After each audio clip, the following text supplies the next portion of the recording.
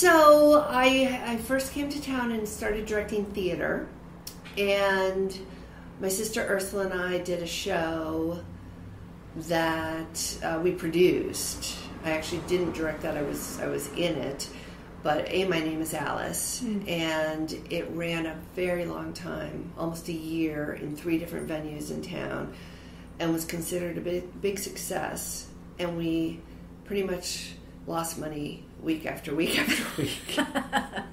We thought, oh my goodness, if this is theater, if this is successful theater, maybe it's time to move and take the jump and try and do a film. Right. You're listening to The Other 50%, a herstory of Hollywood. I'm Julie Harris Walker. This week I got to talk with Maria Burton. She's a film director. She's directed such things as Temps, Just Friends, Manna from Heaven, and the upcoming For the Love of George.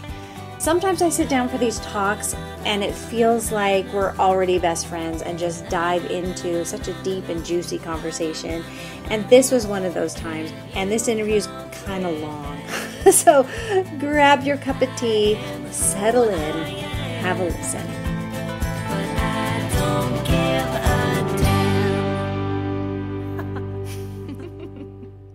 What is your job? I am a film director and producer. Now, how did you get that job? Tell me the whole story. I went to Yale for theater and film because I knew that I wanted to go into this business. And in fact, when I was in high school, I wanted to not go to college and just come out to Los Angeles and start working in film. And my parents said I had to go to college. So I said, okay, how about I go to USC or UCLA and I'll be in Los Angeles and I'll really be working in film. And my dad's from California and he didn't have anything against it. He went to USC, so he was fine with that. But I think my guidance counselor called up and said I think she could go to an Ivy League. And I was from a very big public high school with like 500 kids in my graduating class. Wait, where did you grow up? Outside of Buffalo, New York, Amherst. Anyway, I was encouraged then to go to Yale because it had such a good theater program.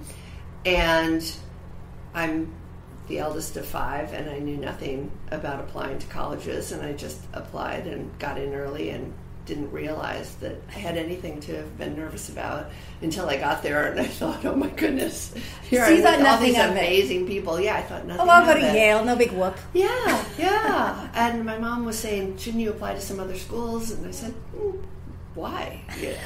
So anyway, I got in, and it was the perfect place for me because they do have such a spectacular theater program, but they're also liberal arts, which I recommend to kids now when they're going to colleges, is don't just focus on one thing. Get the liberal arts education because it will make you a better human being. And especially in this business, when you want to tell stories about life, you should have life experiences. So it turned out just to be so great, but they didn't really have a film program at the time. Now, were you focused on acting or some other part of theater? Acting and directing. Okay.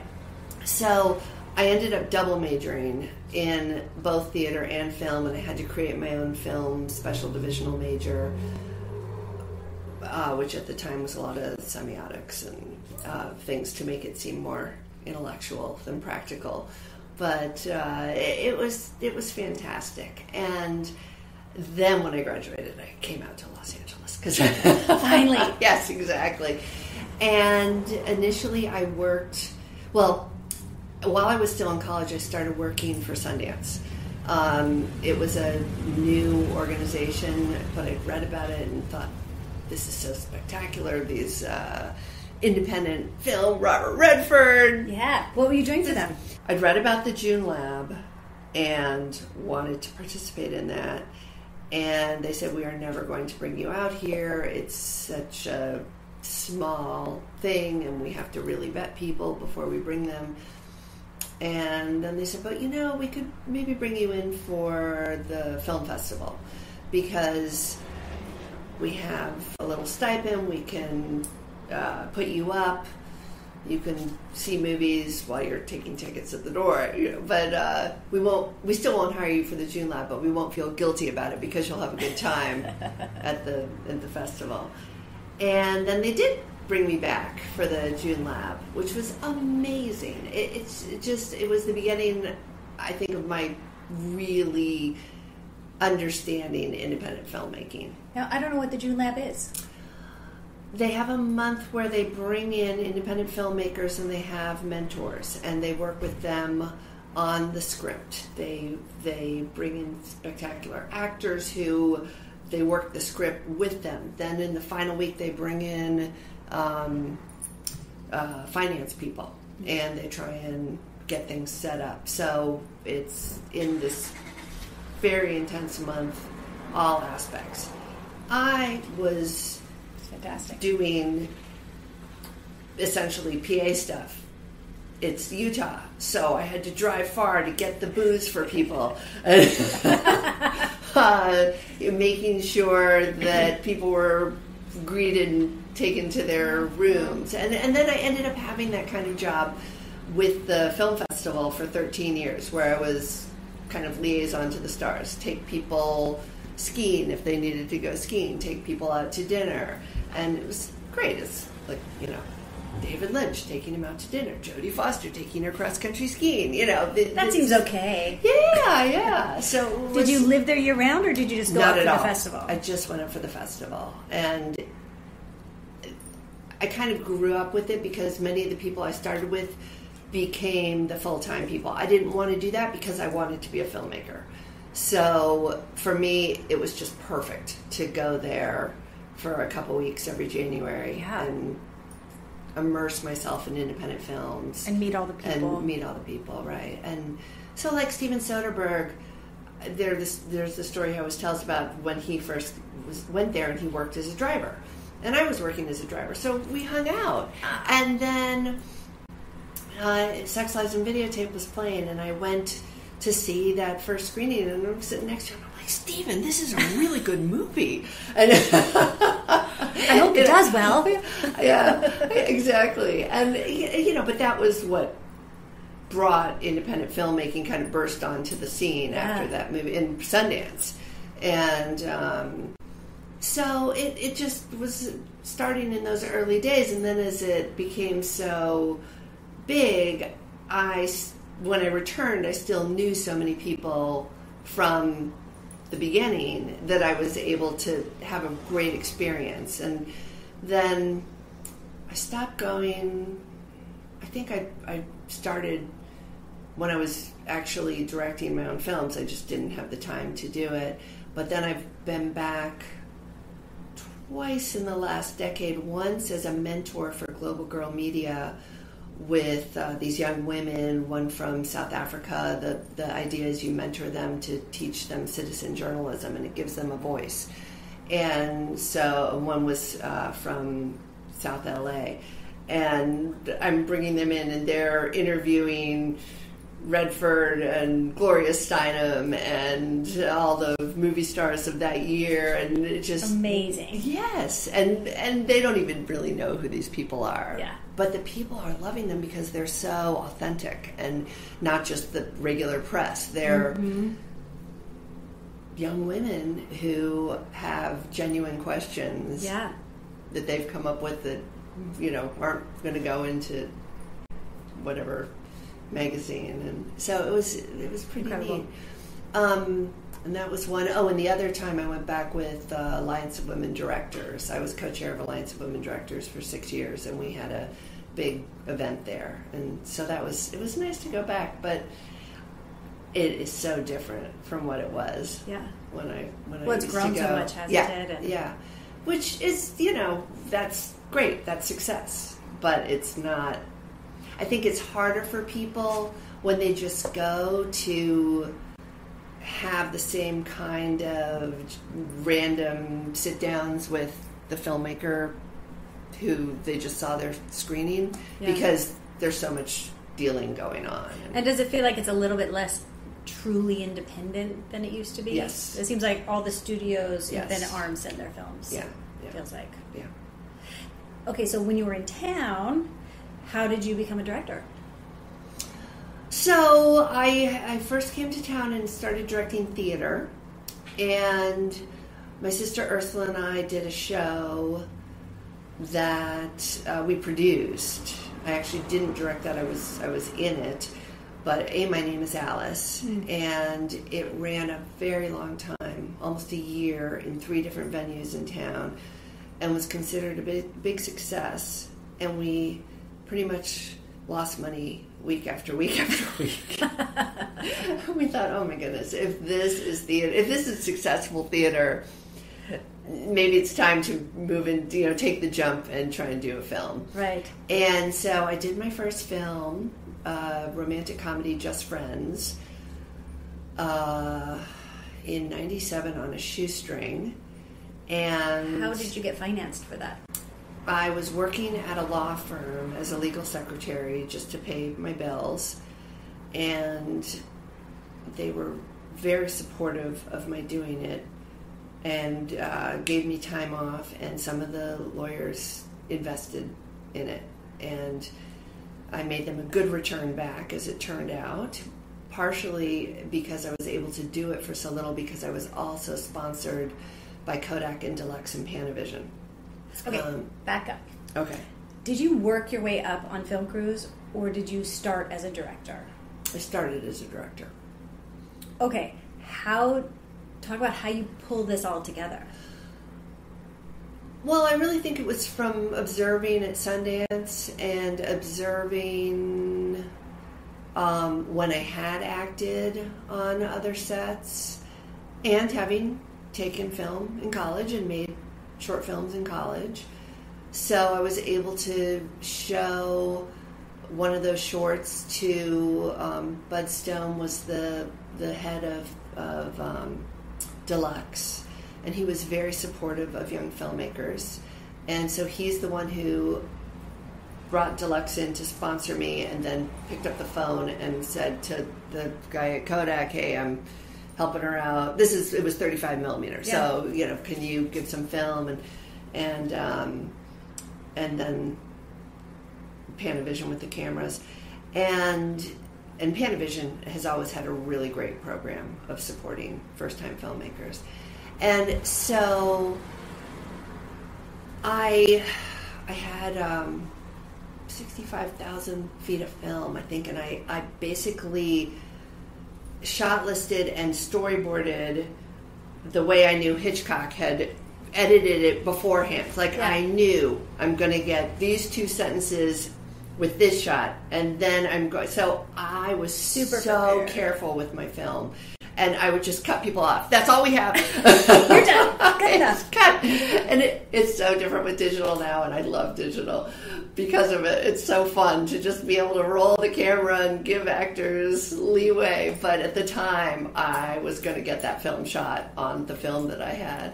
It's like if Woody Allen will give someone 2 lines, like not even the script, say this. Yes. That's basically how it was. I mean, they had the script, but it was this angle, these lines on this angle, and that's it. And if I would always do a safety take, but if I had it, I wouldn't shoot anymore. Wow. Yeah. So. And on the one hand, that's really confident for a first-time filmmaker. I was very confident. I was so prepared. Yeah. I just had to be. So, but I knew that I knew what I was doing. Mm-hmm. So that was my first film, and it sold for a premiere on television to the WE channel. It was an offshoot of AMC, and did very well for the investors. And in fact, I also went back to pay. All my crew and actors had points or deferments, and I went back and paid them actually 3 separate times, and they kept saying, were they shocked? Really? Yes. They were like, no one does this. I said, really? That's so great. And SAG brought us in, my sisters and I, they took us to lunch, and they introduced us to everyone, because they said no one voluntarily comes back and pays everybody. And anyway, so it was a good experience for me, and a lot of positive reinforcement from all the people that I was able to pay. And I had worked, as I say, I'd worked with my sister Ursula on the play that we'd done before, and she had been acting in Just Friends, but she came on board then as a producer, and my sister Gabrielle had just finished film school in France, and she had started on the film as my assistant, but ended up being a producer.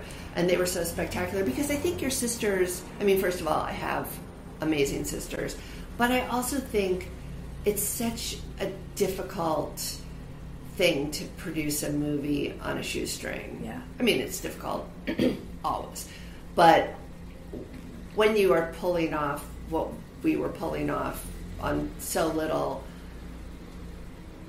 it was great to have them to lean on, because I was getting 4 hours sleep a night, and there just truly weren't enough hours in the day. So, but you must have a shorthand.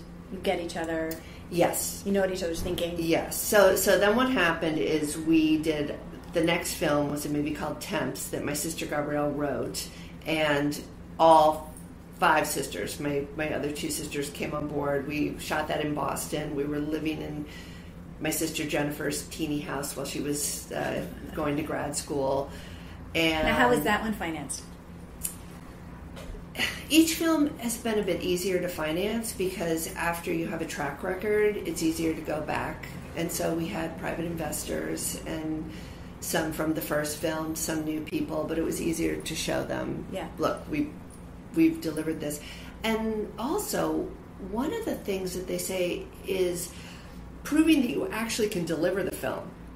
A big mistake that indie filmmakers often make is they spend all their money in the production and they don't save enough for the post-production, or nowadays for the marketing and distribution, which is so huge. And because we had the experience, I mean, with each one, it's made it easier. I'm sort of jumping ahead, but definitely having made money on Just Friends, it was easier than to go out and raise money on Temps. For sure. So, but again, done on a shoestring. And that we shot on Super 16 in Boston. A very fun experience. I'm really proud of that film, and it was scooped up by CA to turn into a TV series. And so we went and had all these meetings with various companies to take it in and pitch as a show, and it ultimately never happened. And so the movie's never really been seen, and I'm actually, one of the things that we have on our plate now is to get it out there now that things can be streamed on iTunes and Amazon and whatever. And I'm happy that it can be shown, because I'm really proud of that film. It was kind of, not that term was in common use, but mumblecore. It was kind of like an early mumblecore type. Mumblecore? Mumblecore, you know, these indie films where, well, slice of life, and you know, it was a quarter life crisis. 5 20-somethings. Yeah. So anyway, I'm very proud of that film, and it would have lent itself really well to a TV series. Yeah. But it, you know, most TV things, they never happen, so it makes sense. I'm just happy that now, instead of the movie having sat there as like, don't do anything with it because it can be the backdoor pilot, and then no one ever saw it ever. Now, so have you it can be talked now seen to Hulu and Netflix? Have you talked to those guys? Yeah, I know. That's exactly what we need to do. Yeah. So that was the second film, and then the third film, after having done Temps, we all said, let's make this an official company. And so we formed Five Sisters Productions, where we had to have serious talks about how we would run it, because I'm the oldest, I couldn't be the big boss, and everyone had to be able to do, like, basically we all were producing so that we could do our artistic things that we loved. And because I had more of a track record, having directed the first 2 films, it would be easier to go back and raise money. We couldn't just keep it being like, oh, Maria's making movies and the rest of us are supporting her. So we had to figure out how's that dynamic going to work? Juggle that, right. And how do you manage your family dynamic within that company dynamic? Which I think is true for all family companies, because you always have, the weekends and the holidays where you're still talking about work, and we would say, no, talking about this at Christmas time, and of course we would be. And in some ways that's okay because we all love it. And yeah, it's your passion. So, it's not the worst thing in the world, but it's also difficult to sometimes you need leave a break. work at work. Yeah. Like, who are you going to go complain about your office to? Right, exactly. Luckily, we all love each other a lot, though I'm always joking. There's that sick sister we don't talk about, but there isn't. Can you imagine if there was? I know! I'd be like, hey, you guys! So the third film, yes. Manna from Heaven. My mom, who was an amazing novelist, loved movies too, and decided she wanted to come back and go to AFI. And she was, at the time, the oldest student AFI had ever... How old was she? She was 55.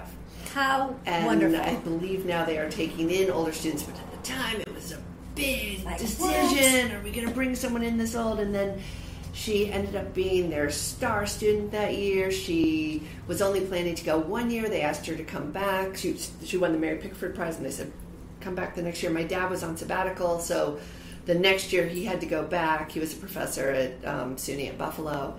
And so they commuted for the year while she stayed the second year. And then she won the Nickel and the Austin Screenwriter Prize. She was amazing. And so we got one of her scripts, and that was Manna from Heaven. And that's what we produced. And it was set in Buffalo. And so we all went back and produced that. And I co-directed that with my sister Gabrielle. So... Again, it's interesting. I think this has changed a bit, but at the time, the DGA would only allow co-directors if they were siblings, because I think it's kind of that same brain thing. And it definitely was true with us as siblings. Yeah. They still make people go through a big process if they want to be co-directors, but they've opened it up beyond people who are related to each other. But I do think there's something when you're siblings that you very much can have the same brain. Yeah. I can get how that would happen if, like, you have the same references. Like, you may both remember an episode of Sesame Street you were watching, years ago that triggered some memory, and you were like, yeah, got it. And people often say, like, every time we go do press stories all together, people often are like, how do you do it? I can't even get through a lunch with my sister and maintain... civility, so I realize that this is not always the norm, and some people have that and some people don't. It's pretty special, especially 5 of you.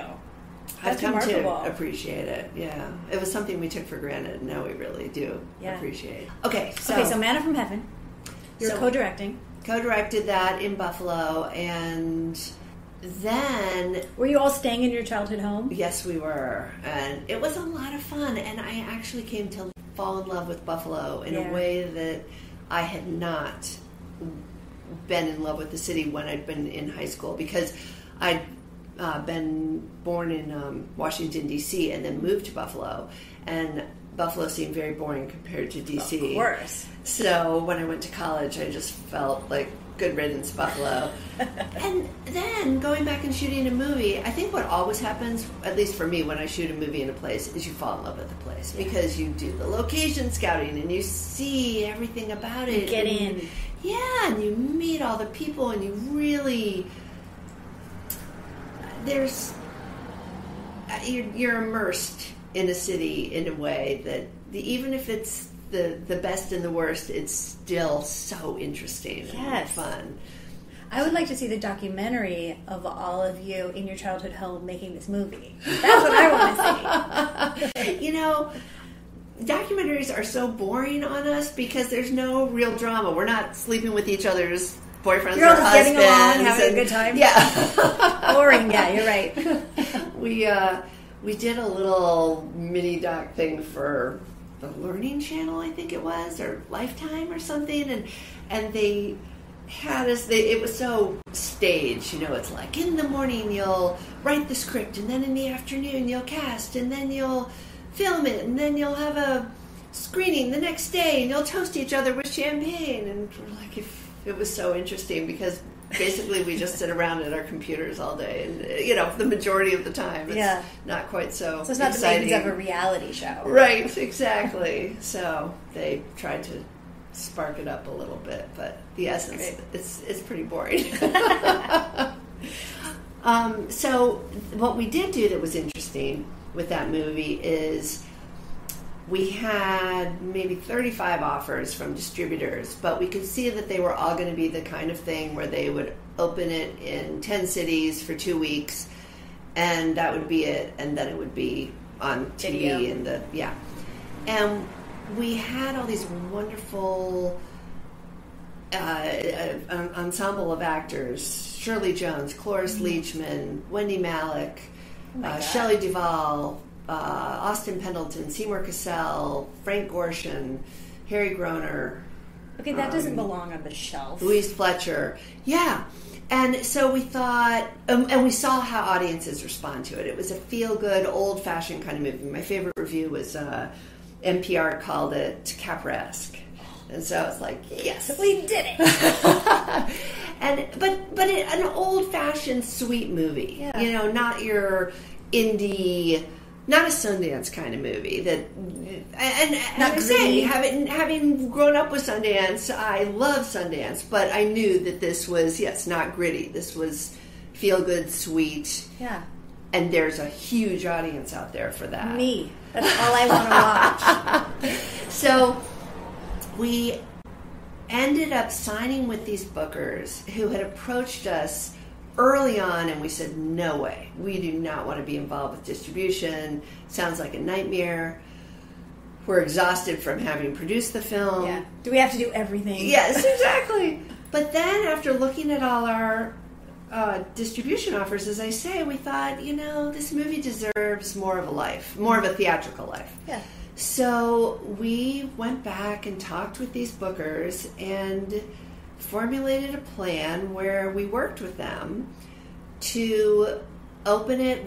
They had a brilliant plan to open in Branson, Missouri, which I'd never even heard of Branson, but it's in the middle of the country, and it's a tourist capital where people are bussed in from all over, and it's kind of like Vegas without the drinking. It's this. Really?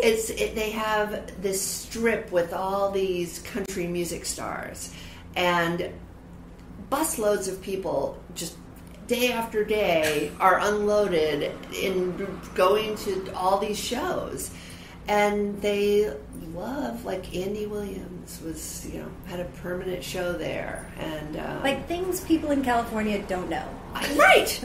I had never heard of it, and then you think, how could you not know about this thing that's so middle America? Yeah. But I think being in California and having been from New York before, I didn't really know this part of middle America. It's in the flyover zone. Yes. So we went there, and it was a brilliant strategy on the part of these bookers, because people came to the movie and then got back on their buses and went back to wherever they were from and wanted the movie to come. Yes.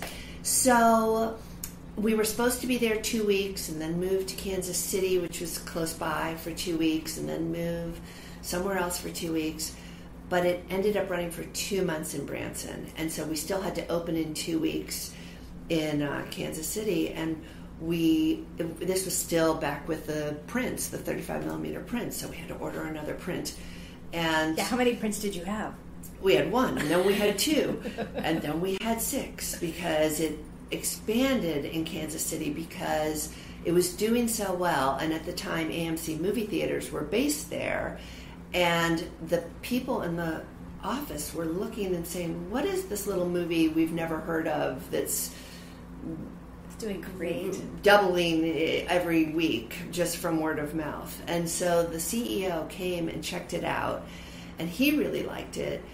And he came incognito, like we didn't even know. And then he came up afterwards and he introduced himself. And we were there handing out flyers in line. We'd been doing local PR.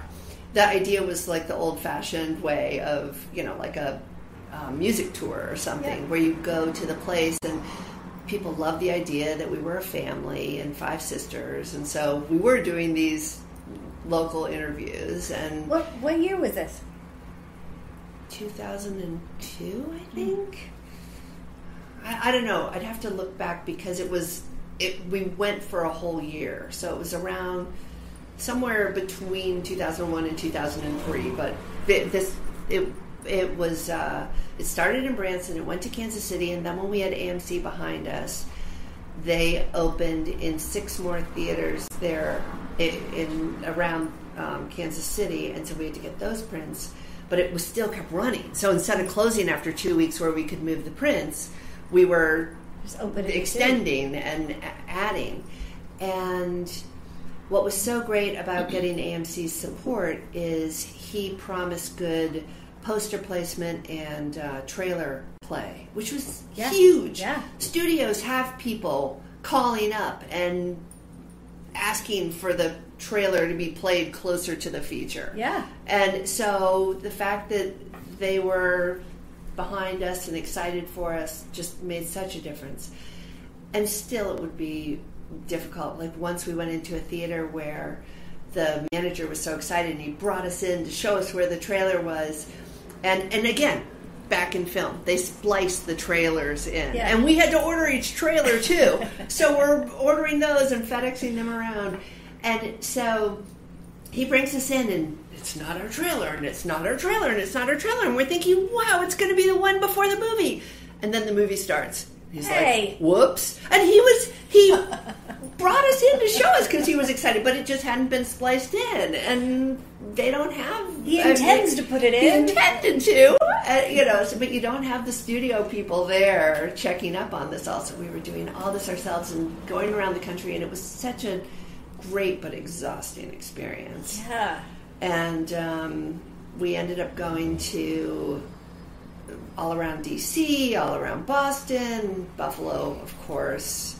But we were asked to go to other places, and we just got too tired, and we wanted to move on and make other films. Yeah. And we made a good chunk of money for what we'd done. We were in 40 theaters at one point, and we made over $500,000 theatrically, which is better than a lot of indie. Yeah. And what was the budget? Low. I don't know anymore. But so you made your money back.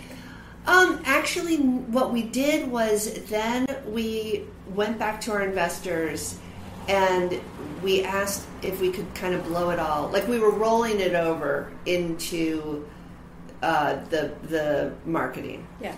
And since we opened in the middle of the country, then we ended in New York and LA, and they were very expensive. Yeah. Like to be in the AMC and Regal theaters, they required you to have a certain amount of spend, and you had to do it. So we talked to our investors, and they were excited, like just to have it out and do that. Yeah. And so that's what we ended up doing. So even though money was made, money was spent.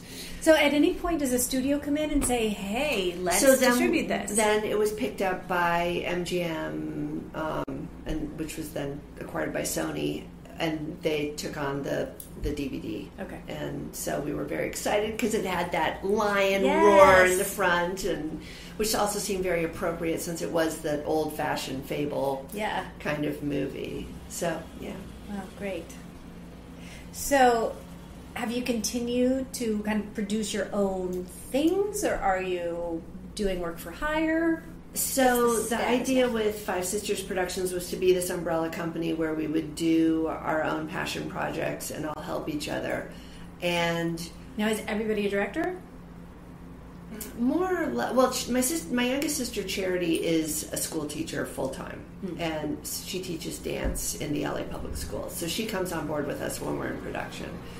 Everyone else is Five Sisters or film full time, but in different ways. My sister Ursula is mainly an actor, though she also is a marvelous director and writer herself, and has done shorts, and we've all done commercial campaigns where we all do directing, writing, producing together.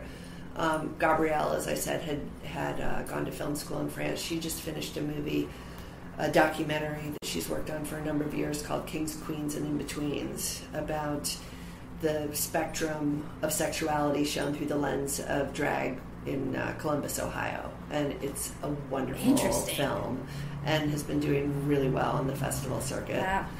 And my sister Jen a couple years ago went back. She was here in California, but her husband's a neuroscientist, and so he was working at the Neurosciences Institute in La Jolla, and it closed, and he was wooed to be a professor at Tufts, and Jen was wooed to be a professor of film there too.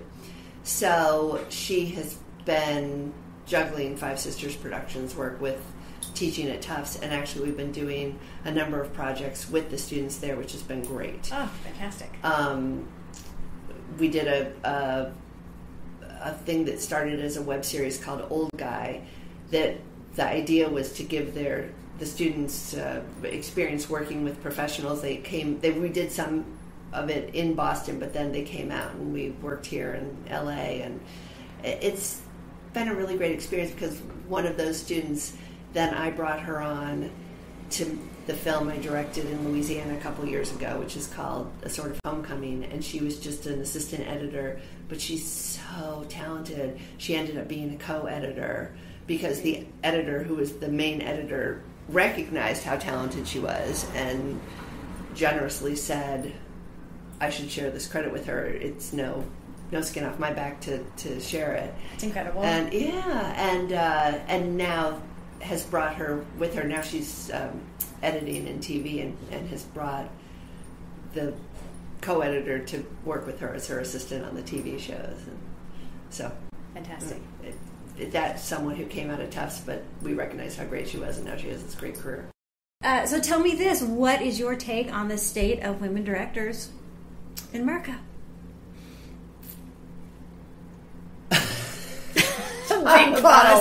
Pregnant pause. Where to start?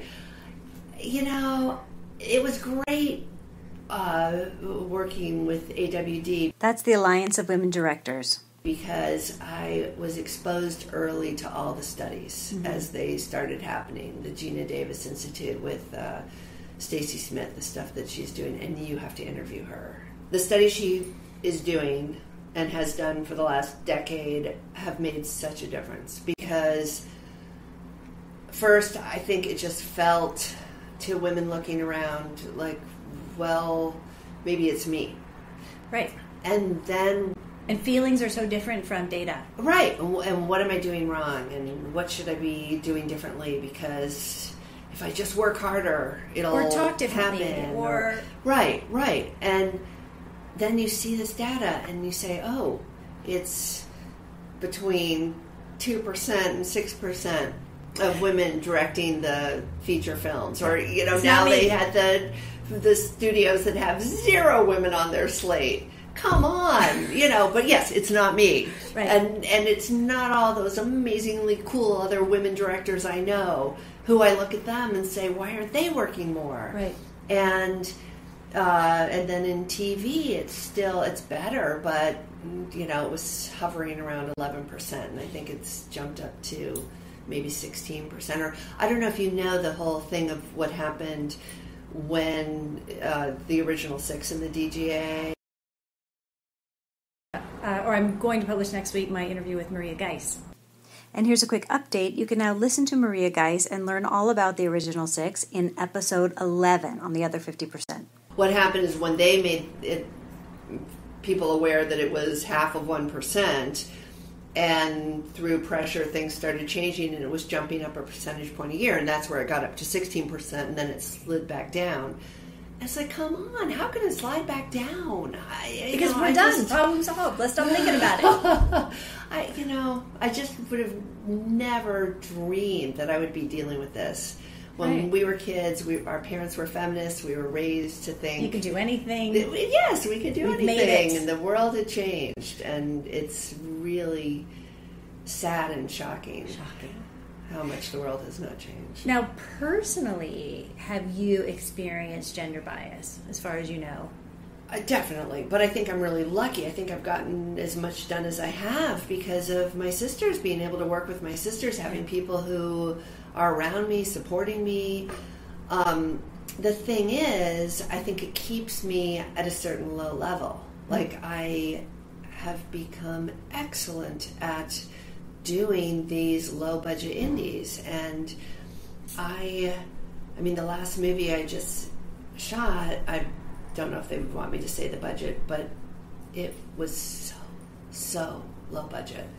And I know that I have the skills to be able to make the days. And I mean, they did not have the budget to go into OT at all. And so I was working with... So you're back to here's your 2 lines cut. Oh, practically, right. But imagine what you could do with $100 million. Oh, yes. And I have this movie that I have been wanting to do for years now. It's on the Mercury 13, women who were tested to be astronauts in the early 60s. And I know the reason that I relate to them so much is because when I first heard their story and they were so spectacular and they hit the ceiling because they were women, and it's so parallel to what women directors are going through. And I first went out and pitched it, and I then decided I'm just going to sit down and write the script because I see this movie in my head. I just know what it is. And we wrote the script, and it was optioned right away by one company, and they couldn't quite put the money together because I'm attached as a woman director, but would I give it up? And I said, no, I'm not going to give this up. But that's so risky. I know. And I just said, this is my baby. This is my passion project. I am not giving this one up. And so their option ran out, and another company optioned it. And, oh, yes, we understand you're attached as director. And then very quickly they said, but we can make it if you will give up that. I said, no. Why? Because it's so much easier to put together a bigger budget with a male director. Why? Oh, yes, exactly. And what's really sad is even people who know better, it's so hard to fight that unconscious bias that actually Stacey Smith said there's a better word for it, and I can't remember what she said now, but the fact that I think it was something that it's conscious bias, it's not even that unconscious always.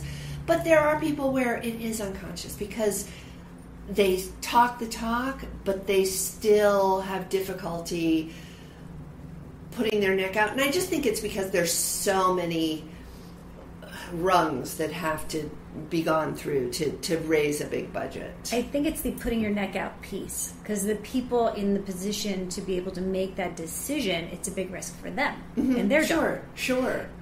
And sometimes I think it's a bigger risk for women because they're already maybe one of few women in their position. So I hate when other people blame, well, look at those women who are the heads of studios. Why aren't they doing it? Well, they're already having to fight extra hard. Do they have to take everything on as such personal risk to themselves? Exactly. So I'm sympathetic. I wish they would, but I'm sympathetic. I'm not blaming them. I think also it's dangerous when women are told to blame other women, because there's that whole thing of you don't want to be fighting against yourself. I love how Tina Fey says that thing about we're not the enemy. We shouldn't be fighting each other. We should be helping each other. And so I always try and hire other women, and I encourage. I mean, my dream would be to have enough of a fund where I could make all these movies of these other talented women directors I know, and they're just languishing, these stories, these voices. It seems to me that men have to get in there and take it on. But how do we do that? There's some great men who are doing that. I think as the data is getting out there and men are seeing that and often quite shocked at the reality, because it isn't just like, oh, she's just complaining because probably she's not really that talented, or she would have, something more would have happened by now. Right. When you look that it's across the board, oh, okay. I mean, look at that fantastic guy at Fox, Landgraf, who just overnight they made the numbers. This was just an announcement last week or so that he said, why does it have to be a slow process? Why not just change the numbers? Which is what they're doing in Scandinavian countries. And, they just mandate it has to be a certain number, and people grumble, but then they change it, and then it's forgotten a year later. And by the way, things are always better for it. I mean, they show that in business, in companies where the executive suites have women, they do better. I mean, I say that all the time. Right. So I get why people are resistant, because it just seems like a pain, and you're already dealing with, if you're putting together a movie, that's hard enough, and you don't want another hurdle. But if it were just mandated, certainly, on the TV level, that's easy enough to do. So I'm thrilled that the ACLU took it on, now the EEOC. I think that's going to make a big difference. I think it already is, because people are paying attention to it. Well, it's out there, it's transparent. It's like, it's almost like we'd like to think we live in a post-gender discrimination world so that we don't have to focus on it. Mm-hmm. When in reality, we so don't. Mm-hmm. And it's so uncomfortable. Mm-hmm. And look at the whole, the stuff that Hillary Clinton gets. Oh my God. Just, it shows how deep sexism still is. The Olympics. Yeah. Have you seen that coverage?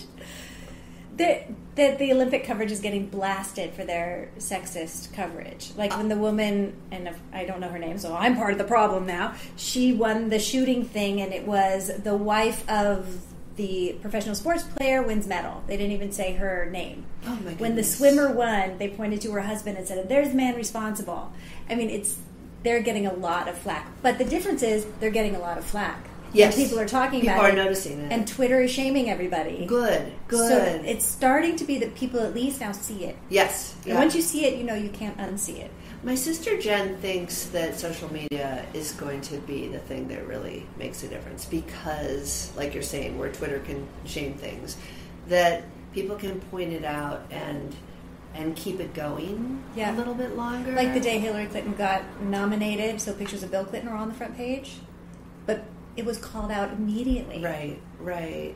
And it's the same. I mean, I think that people thought, we live in a post-racial time because now we have a black president. And then look at all the pushback and the horrible things that, again, thank goodness for social media, that are making people not be able to just put things under the rug that used to be. But I think whenever there's a gain, there's a lot of pushback. For sure. And so there's always been, historically, there are racial gains before there are gains for women, and I think that's tracking. Yeah, I think we're getting there. I was listening to an interview the other day, and she was talking about the woman had grown up during the Susan Faludi backlash, which is when I came of age also. I was taking women's studies. And she was saying, yes, we are making huge strides, and prepare yourself. The backlash is coming. Right. I'm like, Right. No, but so I think we're seeing another backlash. Forward. Like the more that we're making strides, then there's more backlash. Yeah. So, I mean, certainly in the case of, if we hopefully have a woman president, it unleashes a lot of anger. But it's just a step in the process. It's to the get there. Cleansing and the purging of the wound, so we can get there. Yeah, like the racism we've seen in the last it just all came to the surface. Exactly. So we can get rid of it. Acknowledge it. Yeah. Acknowledge we have a problem. Yeah.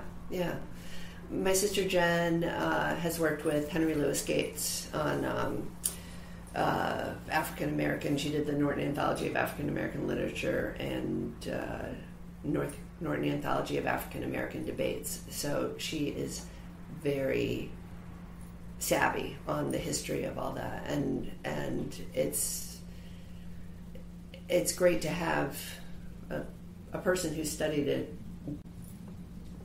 calm you down about the history. Like, this is a step toward progress, instead it's of good just to have being that perspective. So depressed about it all. Well, it brings so much awareness. Like, I have biracial children, black, and I find myself, when I'm out with them in public, doing things where right after I have to say, you know what, that was my old white lady privilege.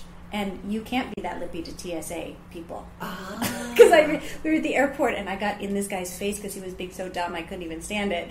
And of course I got away with it because I'm, a 45-year-old white woman. And I just had a moment of, to my black son, never talk to someone like that in authority. And then I realized I have to check myself. It's made me so much aware of how I move in the world and the privilege I have, even as a woman. Sure. That yes. I think it's important too. No, I'm glad that they're able to be educated in that, but how awful that they have to grow up still in this world and see that. And on the flip side, apparently I am so lippy about feminism. They bet me last weekend that I couldn't go a day without speaking about feminism and gender equality.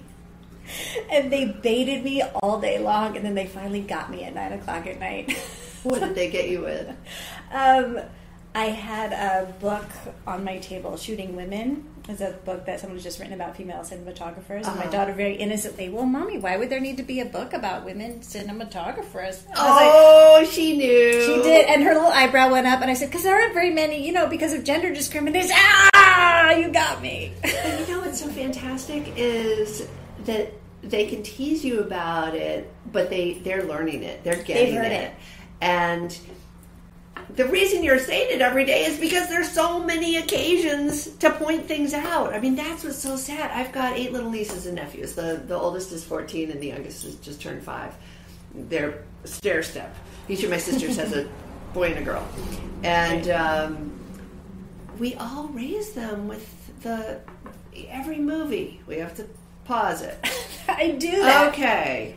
Do you notice that the girl is just being the girlfriend and not, this is sexist because she's not being active? And even when it's a movie you like. This is how we watch television at my house. Right. And they are so sick of it. They're like, Mom, could you stop ruining everything? but they get it. Right. I can simmer down. Right. No, but then I see them, the older ones, with their friends, pointing things out. Like they have learned this, and that's great because that's how we're going to get the next generation to be different. Yeah. I see women in their 20s now who seem to be a little casual about the fact that there's still sexism, and I don't think they necessarily recognize that it's going to hit them because maybe they're just out of college, they're still in jobs where they are equal to their male peers. They haven't come up against it yet. And I think actually, when I made my first film, and I'm thinking I'm equal to all my male peers, and I'm assuming that the way they're going to get, they do get hired for their studio job, that mine's just around the corner. Mm-hmm. And so I think there was a little bit of naivete there. But what I love about the data is that we have data so that it's just very factual. You don't have to tell these stories where you feel like you're griping and sour grapes. Yeah. And I think that's not effective for people to hear. I mean, people who we like can sit here and share stories because we relate, but people who aren't having the same experience, I think it's just like yeah. And so when you give them data, it's so much more effective. Well, it's so powerful. Yes. It's like it's indefensible. Yes. And it's so extreme right now, too. Yeah. It's not even like you're saying women are only 40% and they should be 50%. You're like, they're 6%. Hello? Let's go wild and make it 30%. And again, something you probably know, there's a tipping point at a certain place, and around, what is it, like 28% or something, that when you have enough women in a culture, then changes the culture. It just becomes much easier to get to 50%. Yeah. So hopefully we will get there. Yeah. How do you think we'll get there? I hope they do some kind of mandates. And as I say, I love that this guy at Fox just did it and said we were terrible. and look, we can make a change, and so can you. And it's kind of trying to shame the other studios. John Landgraf. Okay, good. Tell me this: are you a success? Oh, these are your questions that I've heard now. Did you prepare? It's funny. I was just listening to him until you showed up. So,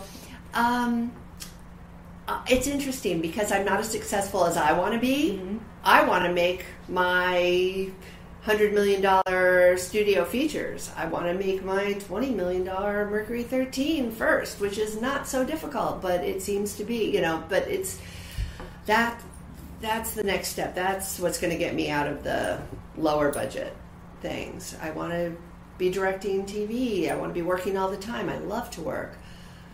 That said, I see myself compared to people who are not following their dream, and I am very successful. I'm so lucky that I get to be able to do this.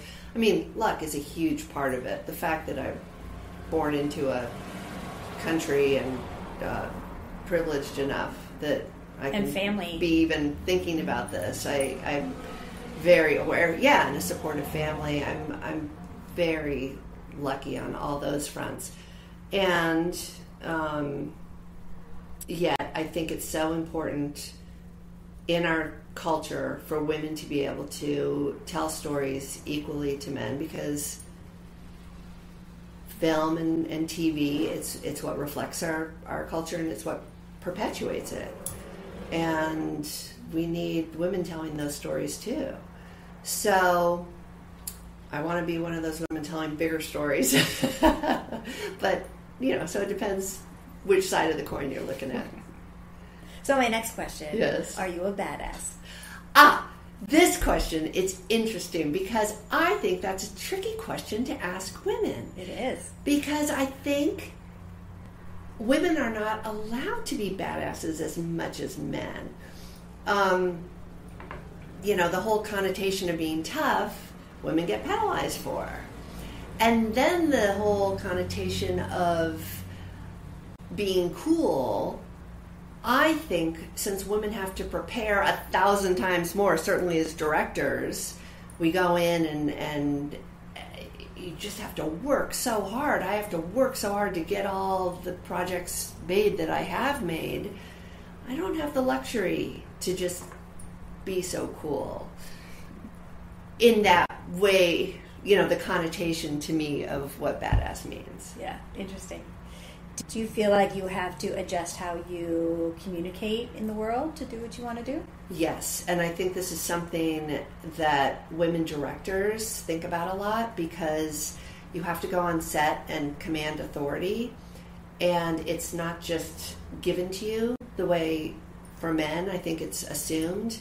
Women have to earn it, and I'm someone who I love collaborating. I respect what other people bring in each of the departments. And I've had to learn not to seem like I'm being too open to other people's opinions in a way that can come back as if I don't know what I want, because I very much know what I want. But I have to make that known, because it's not assumed. Do you have to be careful about showing vulnerability? I don't even think I show vulnerability. It's not vulnerability. It's just collaboration. Yeah. But if you leave too big of an opening... It's that thing of, she doesn't know what she wants, which I don't know if I've had that, but I know that women have to be careful of hearing that.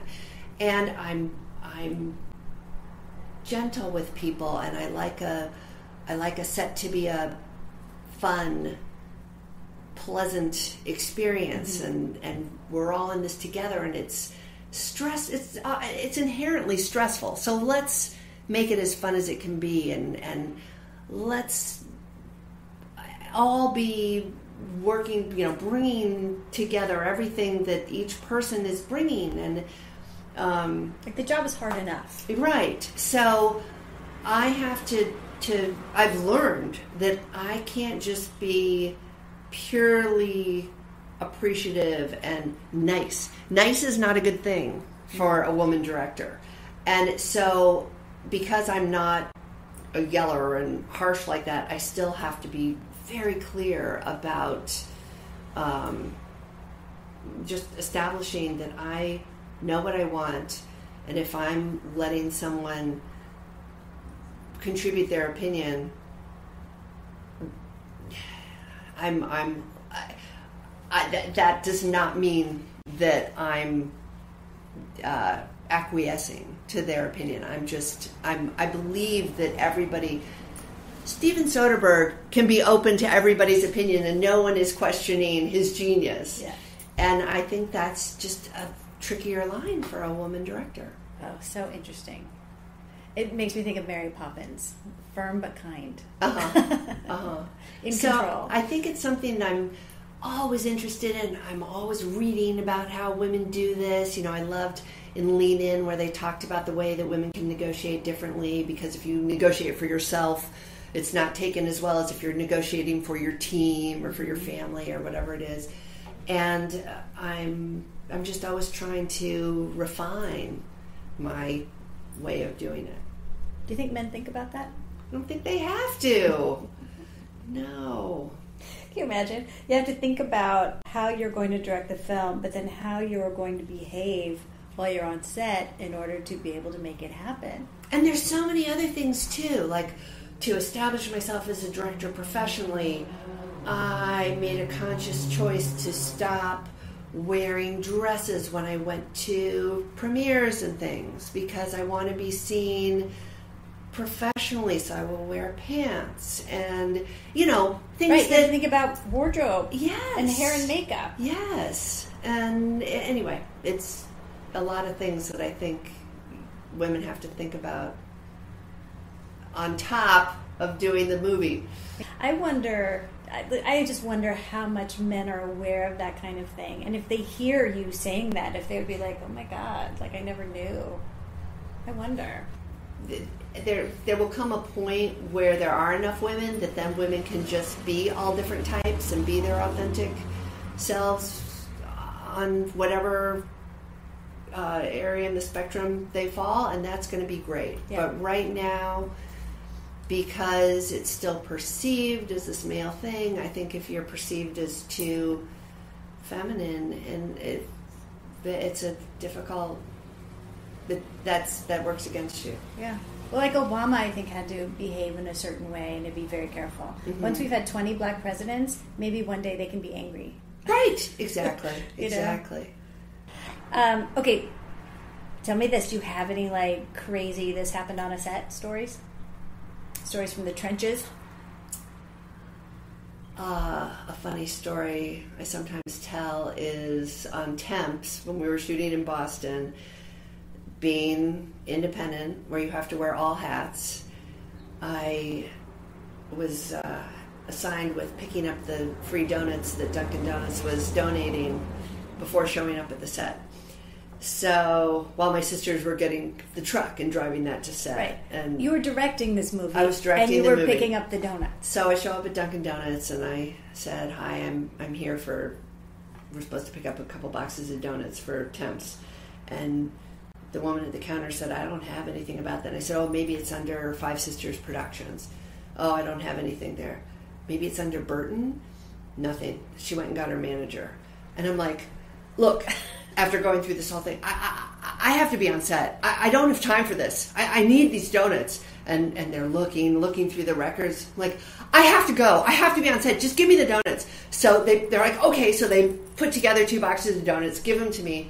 I show up on set and they said, we had a call from the Dunkin' Donuts that you never showed up. So I'd gone to the wrong branch.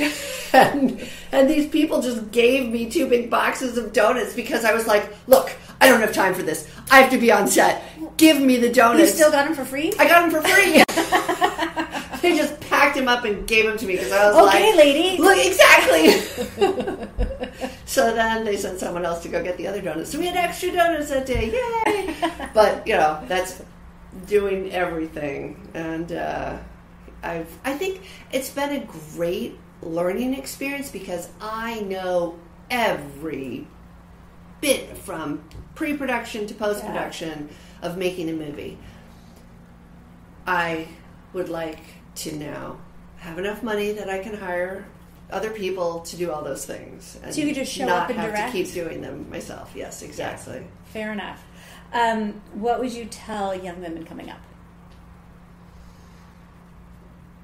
I think getting a mentor is a really important thing that I did not do because I have all these wonderful friends in the business, and I think I felt that asking friends favors would somehow sully the friendship, and I didn't want to ever ask anything of anyone.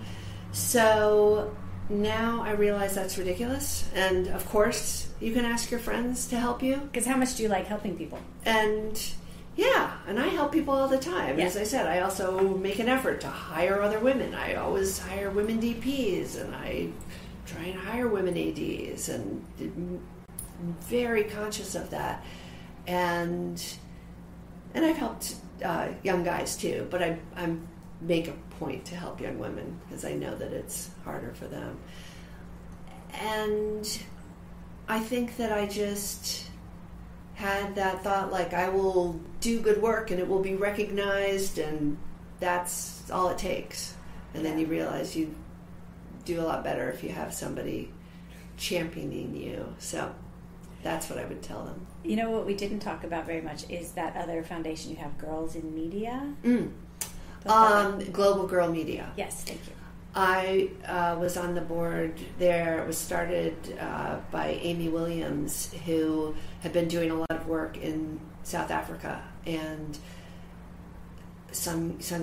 a young woman who had been raped in a war crime asked Amy about her filming, and Amy taught her to use the camera, and she started documenting stories, and it made such a difference in her. It gave her this power and this voice, and Amy realized that there could be good work done by teaching young women, and so that's how the organization started. And as I said, I saw firsthand with the two women I mentored taking to Sundance.